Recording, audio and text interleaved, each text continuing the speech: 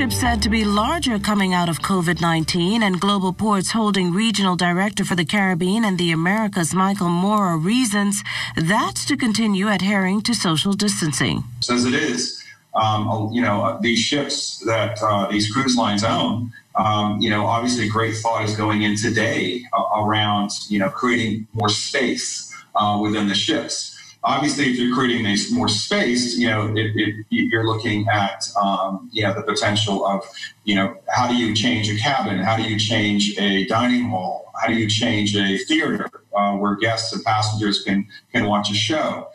So it likely will have an impact in terms of design of these cruise ships. Moore is convinced, though, that investments made into the Nassau cruise port puts the Bahamas ahead of its competitors in the Caribbean. As these big ships are coming, they know that their ship can fit in the Nassau Harbor. And so we've got this brand new pier, as I mentioned, which will be able to handle an Oasis class. We've got another pier that will be able to handle an Icon class. And if you had to put a passenger number to the incremental increase in the number of passengers that those berth improvements would be able to handle, we're talking close to 10,000 additional passengers on a given day. This investment would be able to support.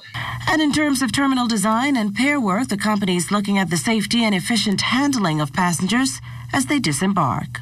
There's a lot of work being done at home ports, and these would be ports like Miami, Fort Lauderdale, Canaveral, Tampa, and other ports throughout the world and throughout the United States. In terms of reservation systems, as passengers make they make a reservation to arrive at the Miami terminal to board their ship. So what the cruise lines are doing is breaking up the receipt of all of those cruise passengers so that it's orderly, there's social distance protocols and those types of things. And we're going to be doing something similar here in Nassau to where we don't have 25,000 people all coming off ships at the very same time.